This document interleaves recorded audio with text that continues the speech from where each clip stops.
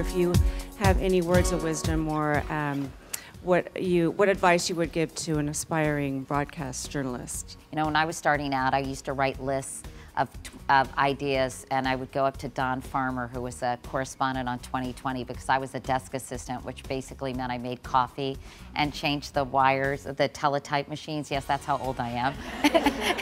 Had to wear little white gloves, but I remember coming up with a list of 20 ideas for him and just walking to his office, 22 years old, and saying, I've got some story ideas for 2020. He was very impressed. So, you know, you have to really kind of get out there and not be shy. And what made you branch off to having your own show? I thought that this would be a show where I could kind of be more who I was and have deeper, more meaningful conversations, because everything's so truncated on television.